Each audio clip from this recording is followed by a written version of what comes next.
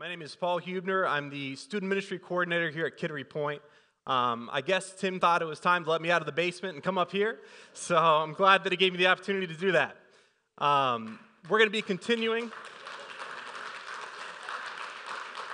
Thank you. We're going to be continuing our Rise Up series. We're going to be talking about how, as Christians, we don't just have the message of salvation, but we also have practical tools to be able to equip us to be able to have success in our day-to-day lives. So we've talked about anxiety already. We've talked about anger, and this week we're going to be talking about perfectionism. So when I think of the word perfect, I think of coffee, because to me, few things are more important to me than a good, perfect cup of coffee. Like, that'll make or break your day.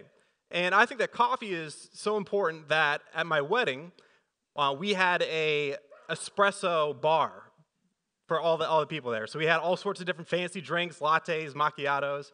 And my process for that, I wasn't just going to be like, any old person can make this coffee. I said, it has to be the best of the best. So I talked to maybe 3 or 4 different vendors. And when I got to that 4th one, I said, I know this is the guy. So I started talking to him, and he started telling me about how he has this single source origin for his beans, and how he has just like the system to everything that he does. And he keeps talking, and he starts talking about his machine. And it's a machine that looks something like this one.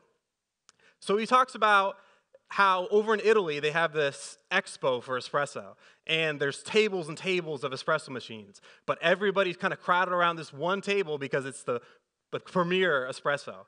And he said, I bought that one because I know that's the best, and I need the best product. This machine up there cost $8,000 to make a really fancy cup of coffee. But so he talks about that. I'm like, okay, this guy knows what he's talking about. And so then he has the barista make, because he says, what do you want to drink? I'll have the barista make it. So she makes it, and it comes out, and he's just kind of like, that's not right. So he goes back over, and he kind of makes it himself, and he says, like, okay, there's a system to this, and the temperature has to be within 2 degrees, otherwise it's going to be off. And you can't like let the shots lay there, otherwise the shots die, like they turn dead. And you can't serve that. So he goes and he makes it himself, and he serves it to us. And at that moment, I had 2 thoughts going in my head. The first thought was, wow, this is a guy that I want. He knows his stuff, and it's going to be great at our wedding. The second thought, I had been a barista for a few months prior to that, and I was thinking, I would hate to work for this guy, because this guy he's just neurotic about everything. And I had been in that position where you have your manager over your shoulder looking at what you're doing. And when I had prepared coffee myself, I would be in situations where I'd be, okay, I'm making this drink, and I've done it 100 times before, but I know you're looking over my shoulder, and you're just waiting to tell me like what I'm doing wrong. And then you start thinking like, okay, what could I do wrong? I could mess up this, I could mess up this. And then you end up inevitably messing up. And you start thinking to yourself, oh man, like I just really messed up this opportunity. And I think a lot of us have that similar experience. Sometimes we have that person or that voice in our head over our shoulder that says, you're going to mess up. Like, you got to do this perfectly. If you don't do this perfectly, there's a lot of pressure on you to do things well. And so today, we're going to be talking about perfectionism. We're going to be talking about how sometimes we can view God as setting that standard for us. Sometimes we see a God that's holy and a God that's perfect, and we say, man, like, how am I going to measure up to that? And actually, the text that we're looking at is going to be in 1 Peter. So I want to read 1 Peter 1, 15 through 16. And it says, but just as he who called you is holy, so be holy in all you do. For it is written, be holy because I am holy.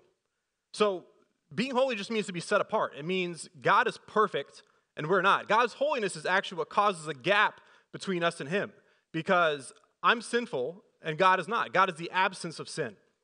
So somewhere, this verse kind of says, okay, we have to conform to that standard that God is. If God's perfect, then I have to measure up to that level. God's calling me to do that. That's a scary task. And I think sometimes we can look at it and we can be like, okay, well, maybe if I just get like 51%, like the Old Testament law has 613 commandments in it. So maybe, okay, we get to heaven and God says, all right, you kept 580 out of 613. Congratulations, A. And okay, good. But actually, that's not how God operates. That might be how some other, like the other major world religions operate. Like you have a scale, and it's just like you can weigh your deeds. Have you done more good or more bad? But God doesn't view sin that way. In fact, James 2:10 says that whoever keeps the whole law but stumbles at one point is guilty of all of it. So that means all it takes is one mess up, one sin, to be in that position where you're completely separated from God. And if God's calling us in that verse to be holy, that's a very scary idea, because I've sinned in the past hour, like let alone my entire life. So I'm already at that bad standing. So how can God call me to be holy? How can God call me that standard when he knows I'm going to fail?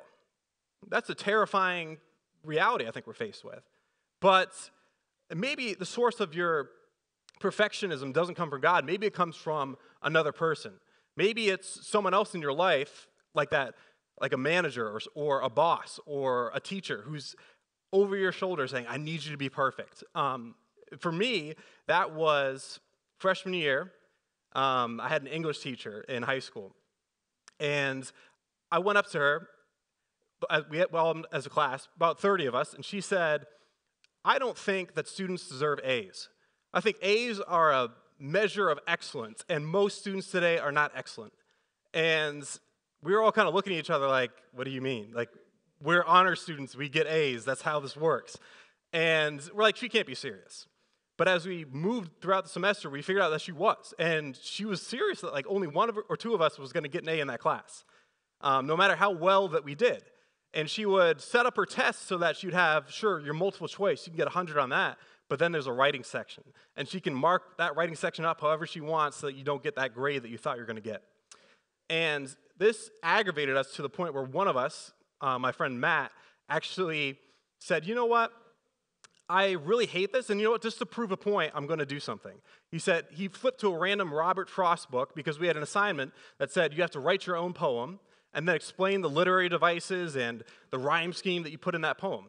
So he said, I'll just pull one copy-paste from this random Robert Frost book, and we'll see how she grades it. And we're like, you're nuts. Like, you're plagiarizing. If you get caught, like, that's on your transcripts. Like, how are you going to get into college?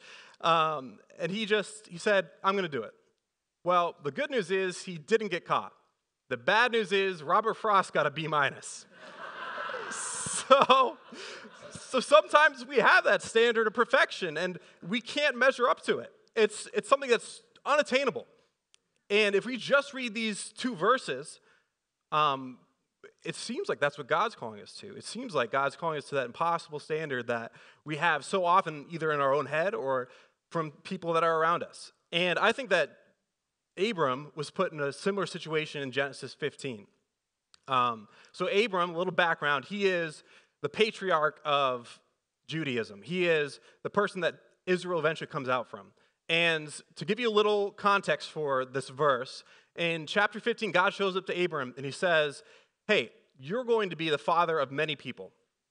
And Abram says, yeah, great. Because this is the third time that God's appeared to Abram. And this is the third time he's promised exactly the same thing.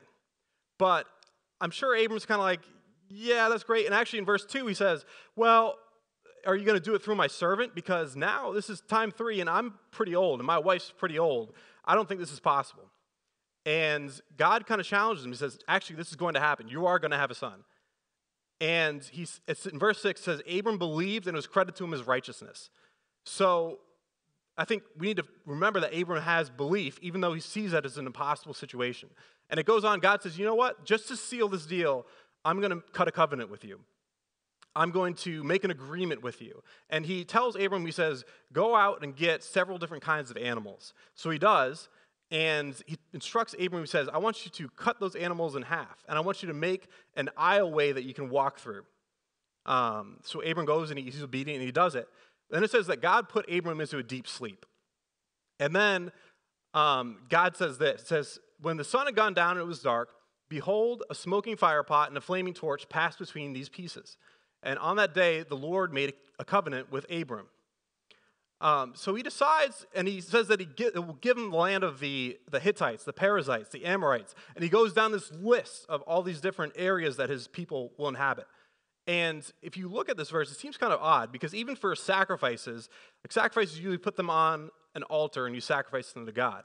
But what God is doing here, this is an example of just culturally what people would do when they cut a pact with each other. So if two kings wanted to make a treaty, they would say, all right, I'm going to bring these animals here, and I'm going to bring these animals, and we're going to cut them in half, and I'm going to talk about, let me say, what I want my part of the treaty is going to be. So maybe I'm going to promise you these 500 cattle, and I'm going to walk through these pieces, and you're going to walk the other way. You're going to promise me what your half of that covenant is.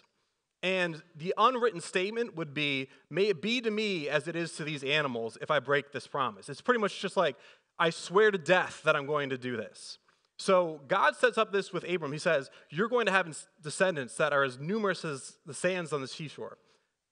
But I'm sure Abram, in his mind, he's having doubts. I'm sure he's thinking, this is round 3 that God's telling me this is going to happen, but nothing's happened yet. And that's kind of, I'm sure he's having doubts, and he's thinking, if God's perfect, it's not because God's not holding up his end of the bargain. Maybe it has something to do with me. Maybe Abram's thinking, well, maybe it's because I sinned. And maybe there's this sin that's keeping me away from God, and God's not going to come and fulfill his promise. Or maybe there's something wrong with me biologically that I can't have this kid. Or maybe I have yet to build like a good relationship with my wife so that we can raise like a son in my house. And I'm sure these things are going through his head. He's like, yeah, sure, God, this is the 3rd time. Something's got to give. Something's wrong. But what says that, I said that both parties would cross through these pieces as saying, I have this half to bring and I have this half to bring. But what happens here is says that God puts Abram into a deep sleep. So Abram is sleeping through this entire thing. And God comes in the form of a fire and passes through those pieces. And if you look, you're like, wait, if a treaty is happening, 2 people should be going through and saying, this is my 50, this is my 50. But God says, I'm going to give it my 100. And I don't even need you to do anything. And it's important because it goes back to that verse in verse 6 where it says, Abram believed and it was credited to him as righteousness. That's all that Abram brought to the table. He said, I believe. And God came through and he said, I know that you're not going to be able to keep this part of the covenant, but I'm going to give you my holiness. I'm going to give you my 100% to make sure that this happens. And so if God, when God makes a covenant, he confirms it himself. When God makes a covenant, he confirms it himself. He doesn't say, all right, I'm ready. Why don't you come up here to the plate and you're going to strike out? And I can just say, hey, you know what? I called it. I did it. You failed. God confirms covenants himself. When God makes a deal with you, when God makes a promise to you, he confirms that promise himself. The security of that promise isn't in how you perform. It's in how God performs. And since God is perfect, you have that guaranteed. So one of the things that is always said from this pulpit is that context is king. So I wanted to take you through Genesis a little bit to kind of illustrate what God's character is. And then now we're going to actually look at the context of 1 Peter to kind of cast some light on what verses 15 through 16 actually say. So by wrenching 1 Peter 1, 15 through 16 out of context, like I did earlier, it can be easy to make it match our perfectionistic tendencies. It can be easy to make it say, oh yeah, like this is something that I have to come up to God's standard to meet. But I think God's character is not like that. I don't think God calls us to step up to the plate and fail. I think God sets us up for success. And if we look at the whole context of 1 Peter, I think that clarifies that picture. So we'll start with 1 Peter 1, 1 through 2.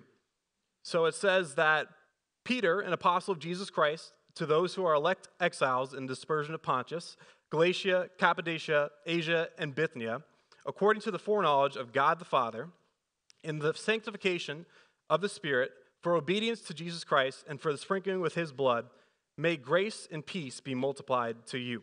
So right here, we're beginning with a reminder of who God is. So it's talking about the 3 members of the Trinity actively being involved in our salvation. And I think it's easy when we're reading these letters like this to look at, oh, well, this is just the introduction. It's Paul or Peter writing to an audience, blah, blah, blah, grace and peace, blah, blah, blah. And it's just a copy-paste format. But it's really not. It's important because these verses are informing the rest of the text. So he's saying, I want you to keep in mind that you have God the Father, God the Holy Spirit, and God the Son intervening on your behalf. And it says, a very important thing, it says there that you have sanctification in the Spirit. So sanctification is just the process of being made holy, the process of becoming more and more like God each and every day. And it says that sanctification isn't rooted in ourselves, it's rooted in the work of the Holy Spirit. So it's important to keep that in mind, that he's prefacing this whole letter with the idea that we've been given the ability to be holy by God himself. So if we keep reading in the body of the letter, it says in verse 3, "Blessed be the God and Father of our Lord Jesus Christ. According to his great mercy, he has caused us to be born again to a living hope through the resurrection of Jesus Christ from the dead, to an inheritance that is imperishable, undefiled, and unfading, kept in heaven for you, who by God's power are being guarded through faith for a salvation ready to be revealed in the last time." So Peter continues his emphasis on the cross. And the beautiful thing about Christ dying is that he didn't just die for himself. He died for our sake. He died to give us hope, in his resurrection, he gave us eternal life. And we've already won the day. At the end of time, we've already won because Christ has already died and he's been resurrected. And he has that victory over the grave. And one of the important things to note in here says that we have an inheritance that's imperishable, undefiled, and unfading. So the second point is that we have an inheritance kept by God's power. Our inheritance is kept by God's power. It's not something that I hold on to because I'm performing and I'm above average and I'm at that 51% and I can say, okay, good, I have my inheritance in my hand. It's something that God has kept through the power of Christ on the cross. So the language here is important too, because he says that it's an inheritance. It's not like wages or it's not earnings. It's not something that you're investing into a bank and like into a retirement plan. And then they say, okay, well, you finally reached the threshold where your retirement is secure. That's not the language is inheritance. Inheritance isn't something that's earned. Inheritance is something that's given. So let's say, hypothetically, your father owned the New England Patriots. And you grew up with a love for the New England Patriots, unlike myself, because I'm not a New England Patriots fan. Yeah. I'll say it. But I'm not a New England Patriots fan. But I'd say the majority of this room probably is. So we'll say that your father owns the New England Patriots. And let's say you play football through college and you do a pretty good job. And he says, you know what? Because you've done this great job, I'm going to put you on the team. I'm going to make you quarterback of the New England Patriots. So you say, oh, this is awesome. I finally realized my love for the Patriots. And I can be in the game. I can lead my team to victory. But the problem is, if you're quarterback, you being part of that team is a conditional thing. So if you go out there on the field and you start throwing interception after interception and you keep getting sacked over and over again, they're not going to start you on that team. They're going to say, yeah, you're going to get benched, and eventually you're going to quit the team. We're not going to pay you the money to stay here. But that's a kind of the picture of earning your wages. But the Bible uses an inheritance, and it says that you've been given inheritance. So let's say that your father, instead of saying you can be a quarterback on the team, he says, I'm going to gift you in my will the New England Patriots. And you get that in your will. At that point, there's nothing that you can do that's going to separate you from your love from the Patriots. You're going to be able to experience that, and you're going to be able to experience it in a way that it doesn't matter how you perform, you still own the Patriots. Even if your team loses every single game, you're still in possession of the Patriots. You still get to see that love of the Patriots every day. And I think that's kind of a picture of how we have this security in Christ. That it's not something that we, like that quarterback, has to go out there and earn his wages every time he goes on the field. It's not like that. We've already been secured in the work of Christ. We already have everything that we need. We don't need to prove to anybody that we need to be where we are. So, let's continue on in verse 6. So it says, in this you rejoice, though now for a little while, if necessary, you have been grieved by various trials, so that the tested genuineness of your faith, more precious than gold that perishes, though it is tested by fire, may be found to result in the praise and glory and honor at the revelation of Jesus Christ. Though you have seen him, you love him. Though you do not now see him, you believe in him and rejoice with a joy that is inexpressible and filled with glory, obtaining the outcome of your faith, the salvation of your souls. So the reality of this world that we live in, we're in tension. That our lives aren't perfect. And even though we are Christians and we have that victory in the future, like we have trials today. Life isn't, I don't know how many of you guys would say that life's just a cushy road, but it's not. It's something we have to deal with each and every day. And I think sometimes because we have trials, it's so easy to play the how come game.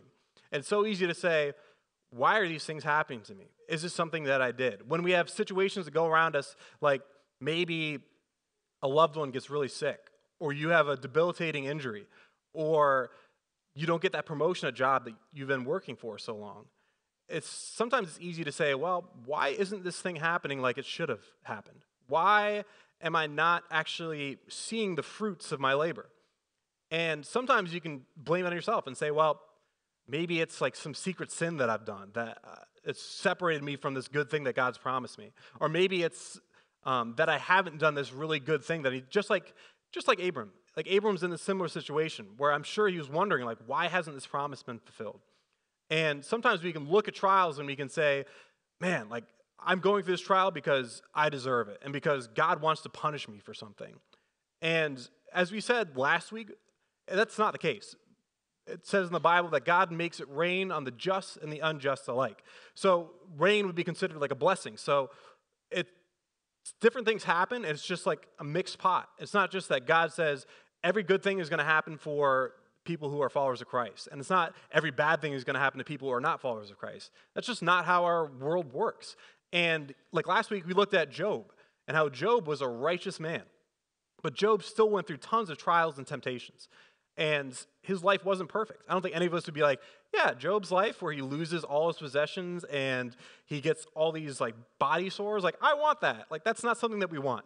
So I think that sometimes we can misconstrue, like, what is the origin of these trials? But we look here and we see that we're given trials so that we can have our faith tested. And that not only that our faith can be tested, but that we can have the genuine faith in Christ that leads us to be better people. That's not just something where God is saying on a whim, like, all right, I'm going to just throw them a curveball just for the heck of it. Like, I'm going to make it something that I'm going to torture this person because I feel like it. Like, that's not the reason why we go through trials and temptations, so that we can perfect our faith that we have. So, moving on to verse 10, it says, concerning this salvation, the prophets who prophesied about the grace that was to be yours searched and inquired carefully, inquiring what person or time the Spirit of Christ in them was indicating when he predicted the sufferings of Christ and the subsequent glories. It was revealed to them that they were serving not themselves but you, in these things that have now been announced to you through those who have preached good news to you by the Holy Spirit sent from heaven, things into which the angels long to look. So he puts it into perspective for us here, and he says we have a separation of the Bible between the Old Testament, which is before Christ, and the New Testament after Christ. And we are on that side where it's after everything has happened. People in the Old Testament, they had prophecies about this Messiah that was going to come, but it didn't actually happen. And I think it's so much tougher when we're in situations in life where maybe we're promised something, or maybe we're looking forward to something, and it's easy to have doubts because that thing hasn't happened yet. It hasn't been realized yet. And I think we're honestly in a privileged position because we have the Bible, and the Bible says that Christ died, and on the third day he was raised again. So it's already happened. It's not something where we have to look into the future and be like, man, I really hope this happens, and I really hope I have salvation in the future. It's already accomplished. And it says that angels long to look into these matters of salvation. We have access to something that people from ages before us and even angels say, man, I'm jealous of the position you're in. I'm jealous that you get to experience the love of Christ, that you know everything that Christ has done for you already.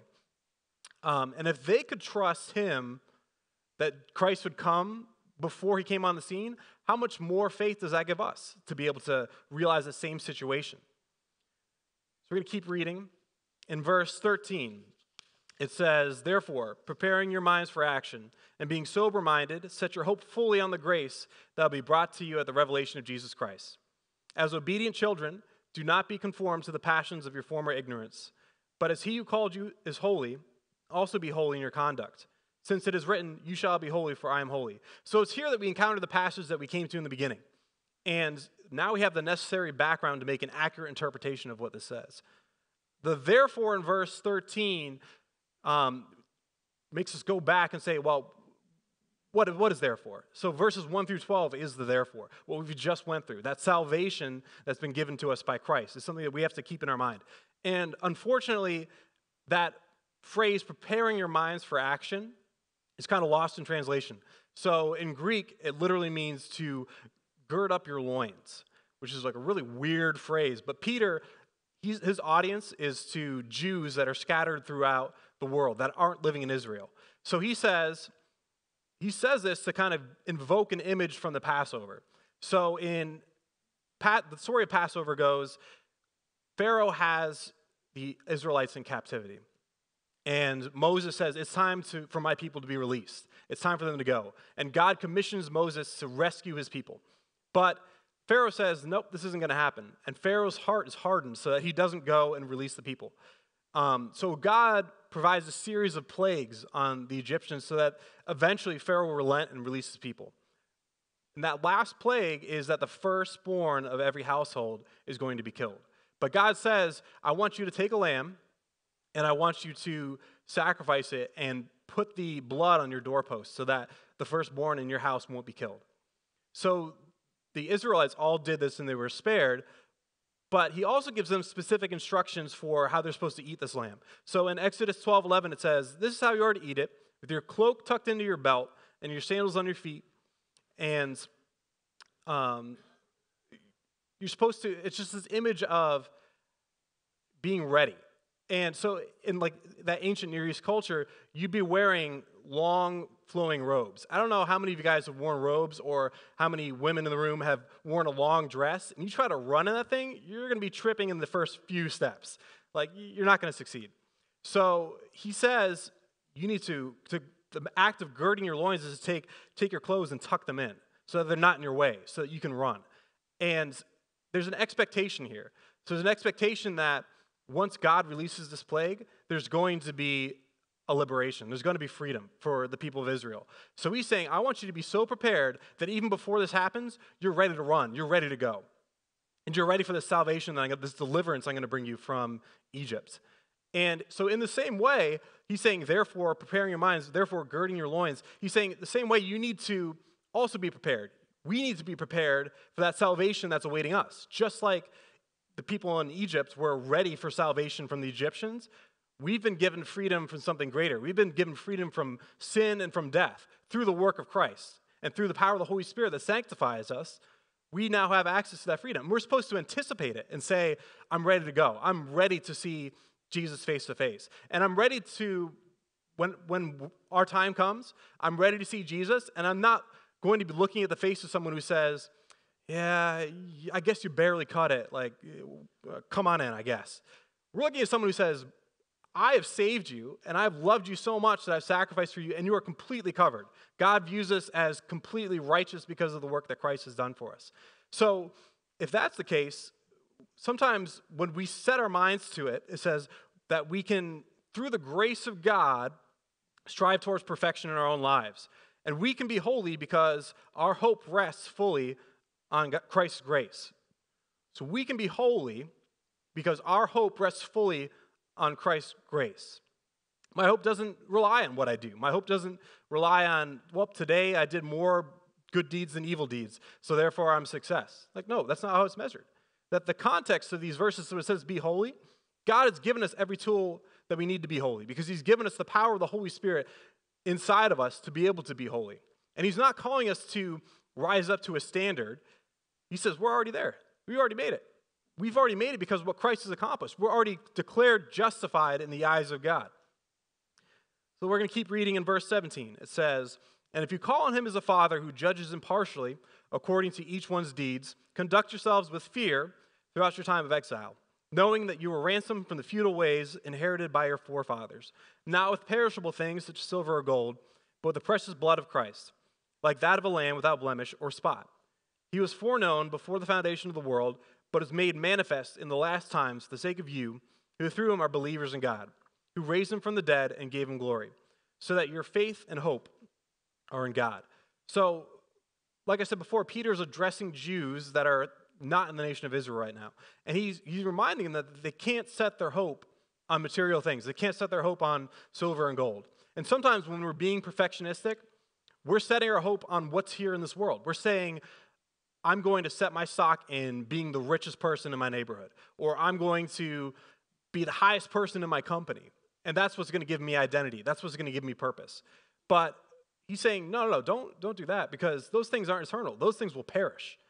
Those things tomorrow, they're gone.